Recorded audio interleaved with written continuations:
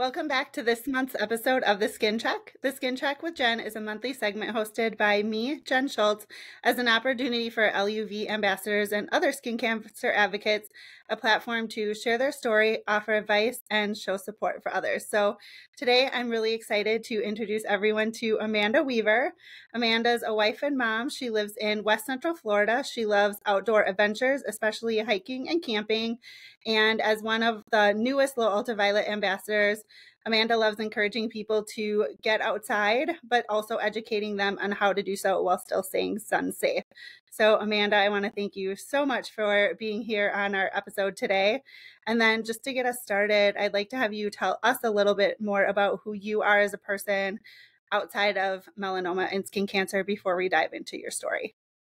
Definitely. Well, thank you for having me. It's such an honor to be here with you. So my name's Amanda. I was born and raised in Florida, just right off the coast of the West Coast, right under or south of Tampa. I am an accounting coordinator Monday through Friday. And then when I'm not at work, I'm a mom. Like you said, I do enjoy being outside. Nature is like my therapy. So I love to hike, paddleboard. I used to love to go to the beach, but now I only do that when the sun's setting, which is totally fine. But yeah, I have two little girls. They're my world. My husband, he's also just a fantastic supporter. And yeah, that's a little bit about me. Yeah. And then honestly, the sunset or like sunrise on the beach is probably one of the most beautiful times to be there also. Yes. And hands down. So, yes, 100%. And then we have talked a little bit before too about how like a lot of times people associate like Florida with tanning and things like that, but there's so many other opportunities to be sun safe while still enjoying and taking in everything that Florida has to offer. Yes. Yeah, definitely. Yeah. Like I was talking about before, Florida, especially being just 5 minutes from the beach. I grew up, going to the beach all the time. It's something that's free. I live 5 minutes from the beach. Growing up, my parents, they put sunscreen on me, but like never reapplied. So every time I went to the beach, I would always get sunburned. And then that progressed up into becoming a teenager and then wanting to be tan at that point and using baby oil or like sun, exemplifiers to like get tan really fast, which would just cause me to be burned. I've probably had over 300 sunburns in my life, which is really crazy thinking back on it now. But yeah, that's just being outside. I was so naive. I never really thought to protect my skin. Obviously now I'm taking proactive measures to better protect my skin and my children as well. But, the damage to my skin is already done. Even though now I am doing what I can to, in the future, hopefully not have more damage to my skin, but that damage is already done. So. Yeah, and that's one of the misconceptions that we've also talked about with skin cancer and just sun in general is a lot of people think once the tan fades, once the burn fades and becomes tan, that they're okay. And a lot of times people reference it as a healthy tan, but our skin remembers all of that. And so it's great that we can make changes now, but it's hard not to go back and think about like our skin is remembering all of those things that we did in the past. And that's why it's so important to not only like you're doing with your kids, teaching them about sun protection at the beginning, but then really instilling those habits at young ages. Mm-hmm. Yeah. They definitely know, before going outside every day, you wear sunscreen, at least. That's like bare minimum. You wear sunscreen. They know to wait 15 minutes. They're not always like, okay with it. Sometimes they get a little bit of sassiness, but they do understand that, mommy has had bad skin. They don't know the severity of it because they're still young. They're only 6 and 8. But they do know that I've had bad skin. They know it's because of the sun. And so they know that it's really important for them to take care of their skin as well. And we were talking a little bit earlier about how just even at the beginning of 2023, you had posted on social media a picture where you actually had a sunburn, and now looking back at it, A lot has really happened for you since that picture. Can you tell us a little bit more about your personal journey with both skin cancer and melanoma since then? Yeah, definitely. So when I had originally posted that picture on my Instagram stories, I don't looking at it now, it's so cringy, but I was like, oh, first sunburn of 2023 or something along those lines. And like I was proud of being sunburned. And now looking back, all of the sunburns that I've had leading up until my diagnosis, I wish I could rewind. Obviously, I can't. But it actually started back in December. This was before I had noticed the mole on my arm start to change pretty drastically. I'm a very moly person, so I don't know. They say that it's more rare to have a melanoma start in a mole that you've had for a while. But because I have so many, I don't know, if it was new, but I had noticed that it started changing. It was in January that I noticed it started changing, but actually back in December, I was just scrolling on TikTok or on Instagram, and something was like search skin cancer, like as a hashtag. And I wasn't even, I didn't see anything in regards to skin cancer like while I was scrolling. So I just, I went ahead and I looked at it. And then of course, like basal cell and squamous cell showed up. I didn't see any melanomas show up.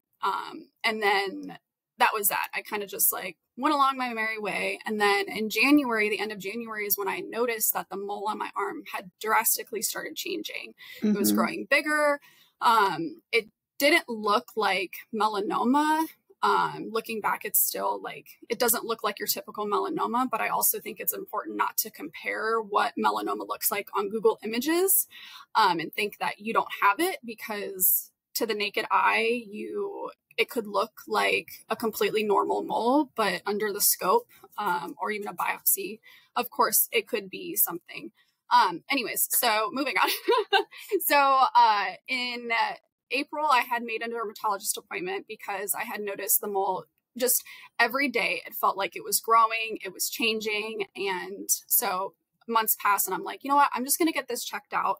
My insurance kicked in because I actually had lost my job due to my bosses committing fraud last year. So I was actually jobless at the end of last year. And so when I had got the job that I have now, I had to wait until my insurance kicked in and that was the first thing that I did, was make a dermatologist appointment. So in April, I did that. And even the dermatologist, the PA, was like, well, moles can change if your body's fighting something off. And I was kind of like, well, that's a little weird. And even at that appointment, skin cancer never crossed my mind. I was like, I left that appointment with 3 biopsies and I was like, I'm doing self-care. Like I felt so good. Like it never crossed my mind. And even my primary care physician, I showed him, he was like, it looks okay. I showed my family. They were like, well, it's not raised, which that's another thing. Your mole doesn't need to necessarily be a raised mole. Moles can be flat on the skin as well. But yeah, sure enough, I get the call that I had melanoma and I was at work and the service was really bad. So I couldn't really like hear what she was saying. She was just like, we caught it early. And even on the phone with the nurse, I was like, well, my husband's birthday is the next day, because they were trying to schedule surgery. And I was like, well, my husband's birthday is the next day. I'm like, this is too much. Can I just call you? Like, I'm like, can I talk to my husband first? Like, and the nurse was like, I'll save the appointment, but it's really important that you get in. And I'm like, okay, whatever. And then so I go back to my desk and I look up melanoma, and the first thing that pops up, of course, is like the Google definition of melanoma with like a little picture, and it's like deadliest form of skin cancer. My stomach dropped. I'm like, wait, what? Like what? I had no idea. And so, of course, as soon as I got off work, I called the office right back and I was like, of course, like I'll make the appointment. I'll do what I have to do. And then that just kind of like changed my whole life. Honestly, I went from naively going out, tanning, even just being outside in general. I love to run outside. I like to walk outside. Nature's just always been something that I've gone to when I'm, when my mental illness feels like it's taking over. And so I felt like that was stripped from me. I'm like, wow, I can't even enjoy going outside because I'm so scared that I'm going to have another melanoma. And all of my moles look abnormal. And that was another thing. It's like, I don't know what's normal or like benign versus it being cancerous. So I was so scared. There was days where like I couldn't like brush my teeth, I couldn't take a shower. I had slipped in such a depression just because I already have like mental illness. And then I also was having just that internal battle with myself because I was like, I have such an early stage of melanoma, and there's people that are fighting their lives right now. And so I was also like feeling guilty for feeling bad. And so I had like that going on, and it just happened all so fast that I didn't really have time to process what was going on either. And then, I let myself feel my feelings. And then I was like, I started slowly going back outside after I started researching sun safety, how, wearing UPF clothing, obviously trying to seek shade as much as possible. Don't go outside, in the sun from like 10 a.m. to 4 p.m. I actually have an app on my phone, like on my home screen, that tells me the UV rays for at the specific times to make sure that I'm, trying not to go outside during those times. But yeah, so since then, it really put life into perspective. And we all have bucket lists on things that we want to do. And I was like, I'm just gonna live life now. I started doing things that I normally would just tell myself one day. I've stepped on my comfort zone tremendously. Even doing something like this is typically not something that I would do. I'm more of like an introvert. But it truly did change my life. It brought me friendships that, I could have never imagined having. It's melanoma is such a blessing and a curse. It's heavy, but it also like it brought me so many good people as well. Yeah, you bring up so many important points in there that there's a few of them I want to go back to. And one of the first ones you said was how, like, when you showed it to your family and they're like, it's not raised, or when you showed it to your doctor and he wasn't overly concerned, like the first piece just even in there is like, we know our own bodies best, and it's so important to listen to our gut.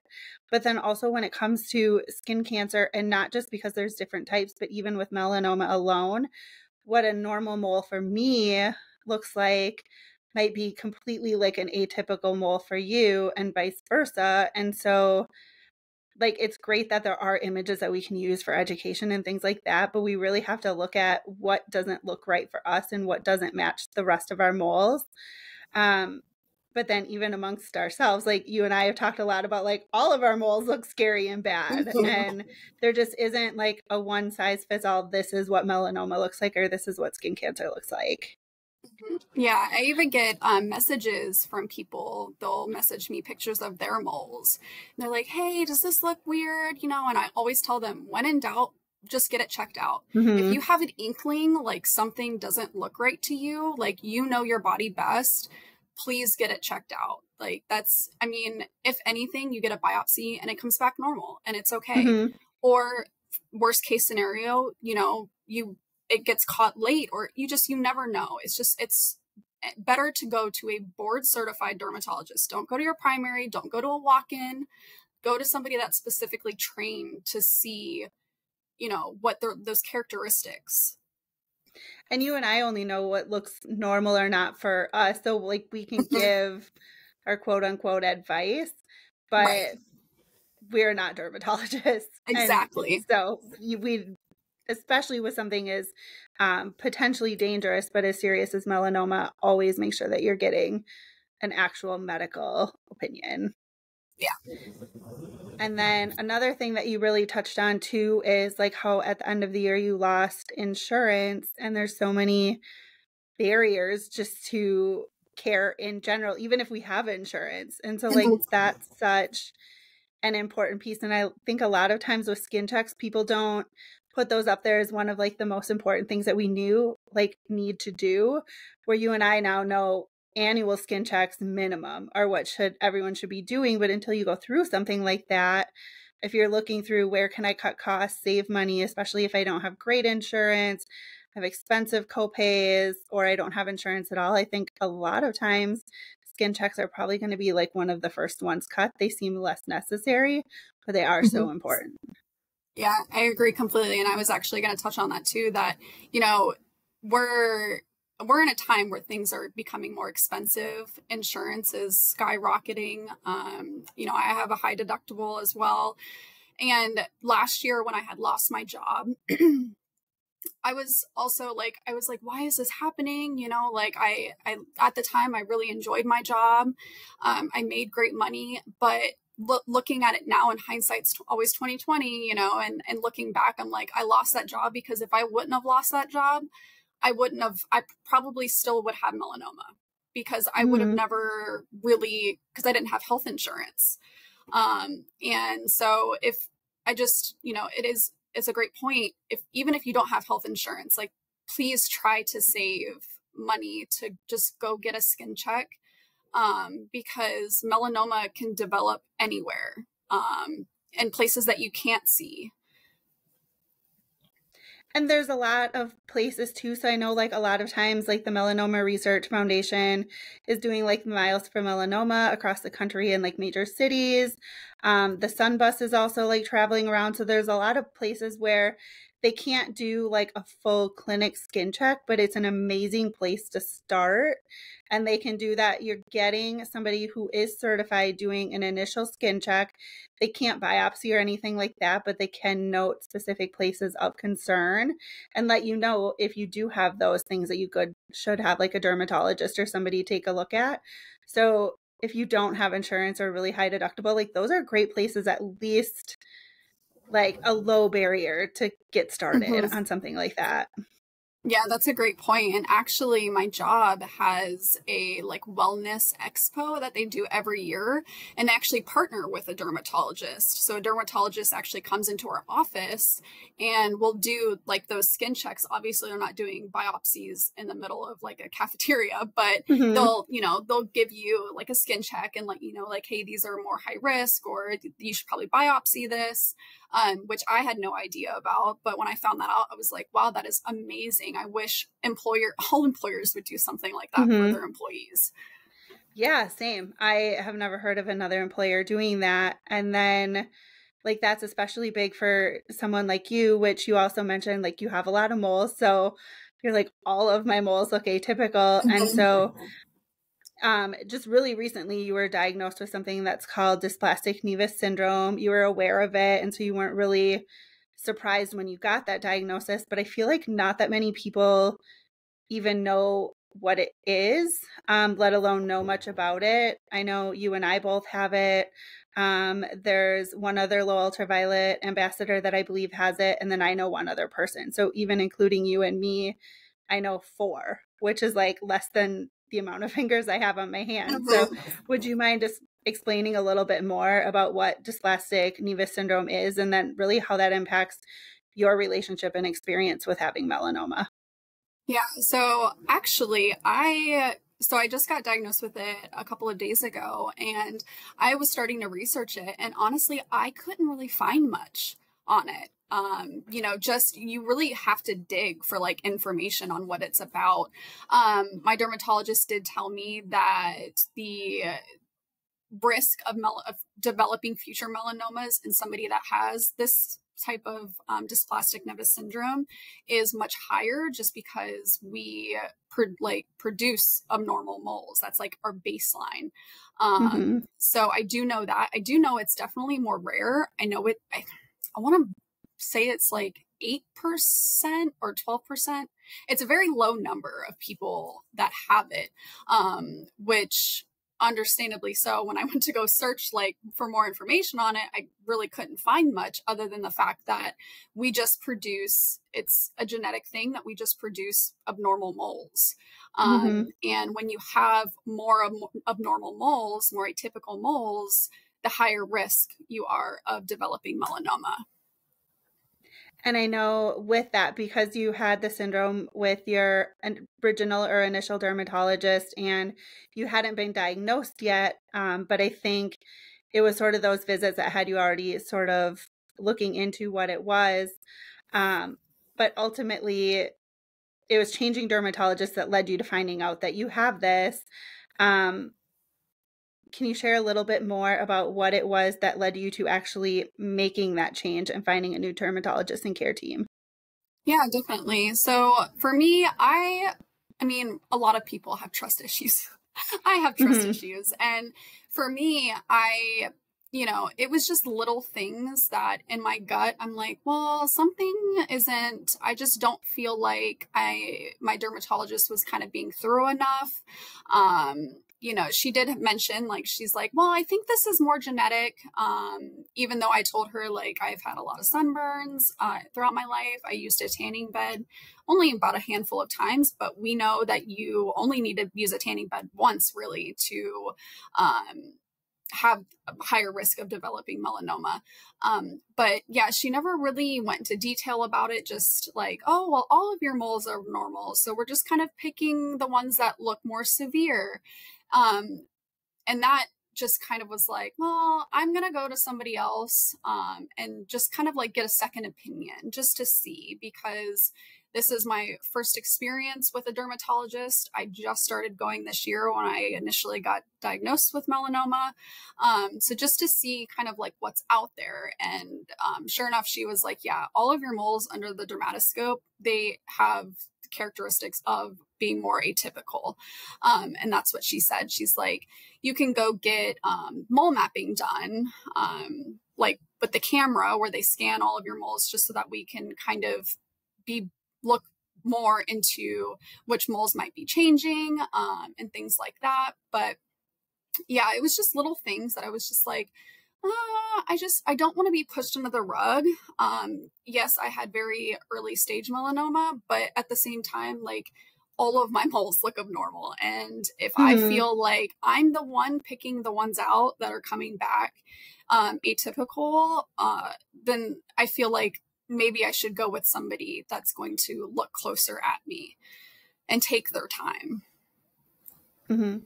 And it's important that we feel that our dermatologists or any of our, doctors are taking the time to see us as a person and a patient, not just a number. But I also think it really goes back and highlights the importance of what we talked about sort of at the beginning of your story. Like, we know our own bodies best, but we also know in our gut what's right for us and what's not. And then it's Mhm. important from that point then to like really step up and advocate for ourselves and making sure that we're getting what is right for us. With that being said, like, if what would you give for advice to someone that's newly diagnosed with melanoma? I would definitely say feel your feelings. Most certainly. Like, Yeah. allow yourself to feel, just let yourself feel it all. And then also find a support system. If you don't have a support system, like, I thank God every day for my husband. He has really been a rock for me. But at the same time, he has never had melanoma. He doesn't have Hmm. anybody in his family that has had melanoma. So he couldn't really support me in the way that I needed somebody to relate to me. And I think that we all can find healing in just being in relationships with people that know. And so if you don't have that support system, if you feel like you're not being understood by your support system, definitely reach out to the melanoma community. Katie was one of the first people that I reached out to because I searched melanoma and she had popped up, and Hmm. she's been a godsend, honestly. Like, I mean, she really just like has done so much and has really like soothed my worries, and you as well. And so it's important to surround yourself with people that can really just relate to you. So that's what I would say. And definitely don't search on Google. Definitely do not search on Google. Yeah, Google Google tends to come back with like the worst case results really fast. Yes. Yes. And that's another thing too, is don't go on Google and think that your mole doesn't look like the Google images and that you're okay. Because I also did that, and Google images will just show you worst case scenarios and ones that have already progressed. And so, like you were saying, just know your body. I didn't know my skin. I had no idea that my moles looked abnormal until I got melanoma. And I'm like, wow, yeah, my moles don't look right. So, Mm-hmm.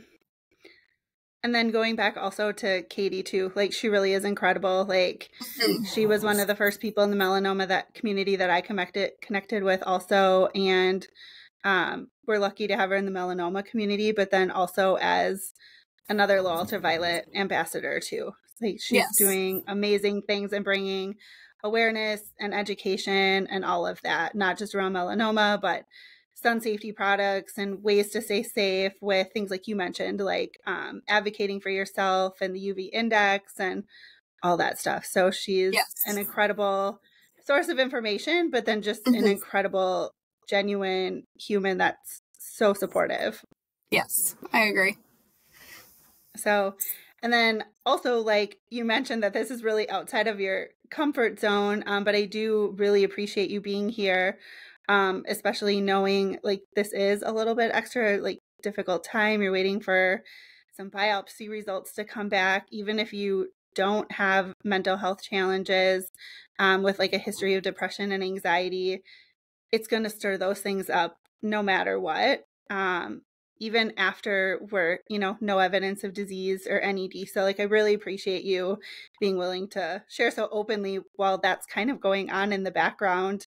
But I also agree that being able to build that connection with people that truly understand helps us feel less alone. You touched on it a little bit, but how important has the community been just helping you go through all of this throughout like the last really been like about 10 to 11 months? Yeah. So, I mean, first and foremost, it's no one compares where they are to like for me, because I was only in situ. So I was like stage 0 very early. And it doesn't matter what stage people are, they just love on you and support you, and they're always there to answer any questions that you have. That was it for me. It was like I didn't know, and I didn't want to go to Google because I was going to Google, and Google was just Mm-hmm. like soul sucking me. And I was like, I can't, I feel like this is not good. For me, I'm like a researcher. I gotta know everything. And so, but just hearing other people's stories and seeing how, strong they are, even though like at the same time, like you don't have another choice. You kind of have to be strong when you're going through something, but Mm-hmm. just, it's just inspiring. And like I said, being able to relate to them on a different level also helps versus like having a friendship or a relationship with somebody that hasn't been through it before. They can say like, oh, I understand, or I'm sorry, but they don't understand the true gravity of it. And one of the things that you mentioned too right away also reminds me of Katie, because Katie was the one that gave me this advice.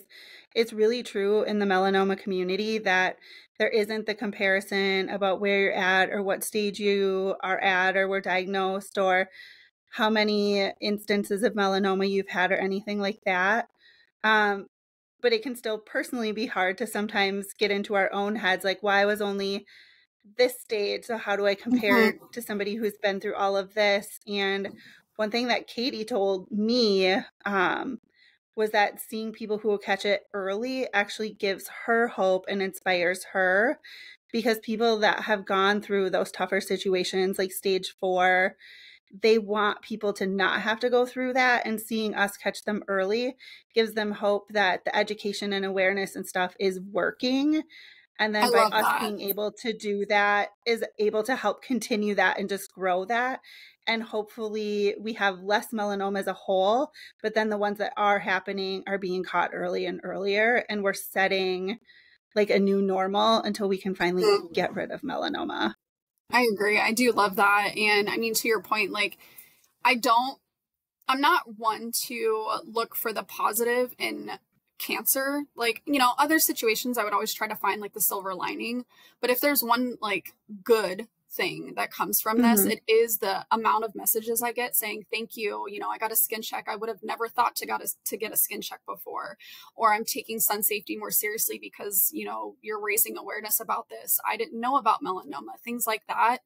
To me, it's like, I hate to say like it was something that happened, you know, to me for a reason, because I don't feel after this, like, I'm like, before I was like, everything happens for a reason. And now I'm like, no, I don't think that way anymore.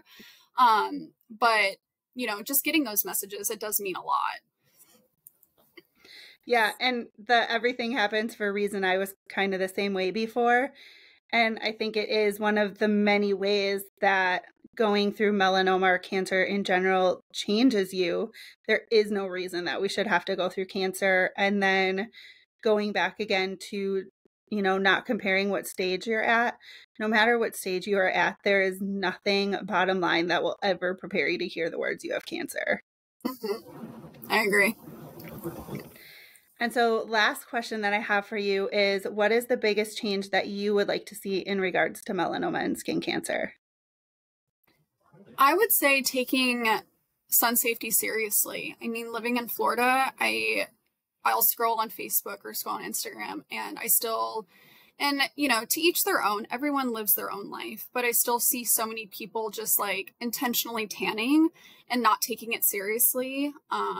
And that's the one thing that I hope with what I post, you know, people can take something away is taking sun safety seriously. Like, wear UPF clothing, wear a wide brimmed hat, wear a sunglass, go get a skin check, wear sunscreen. Like, there's so many things that you can do to help prevent, if anything, prevent skin cancer and anti-aging. Like, you know, I mean, if anything, if you take care of your skin for any reason, like, just, you know, because we're all like, oh, anti-aging, we're in that like culture now that's like, oh, I don't want to look my age. But yeah, it definitely would be just taking sun safety seriously, especially in a state that you can go outside and go to the beach 99% of the year.